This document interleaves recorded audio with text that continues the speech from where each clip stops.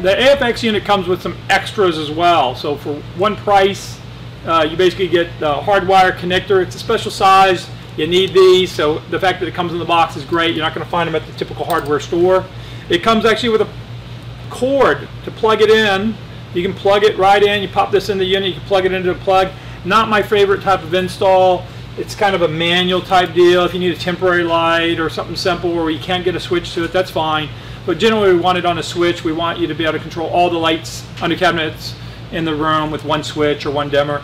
And then finally a jumper, where you're taking a unit and you're going several inches before the next unit. You can use this pre-made jumper that slides in and out of the unit.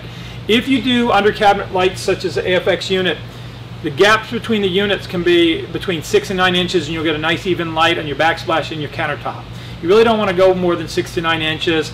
Don't do little short ones. I don't care what somebody's done in the past or what your fluorescents are like. You need to fill as much of the under cabinet space as you can with the unit. So size them as big as will fit in there. That's not to sell you more product, that's to make your kitchen look really nice. This unit also, the AFX unit, it runs cool, not hot like an incandescent or a halogen type light that we've had for years and stuff like that.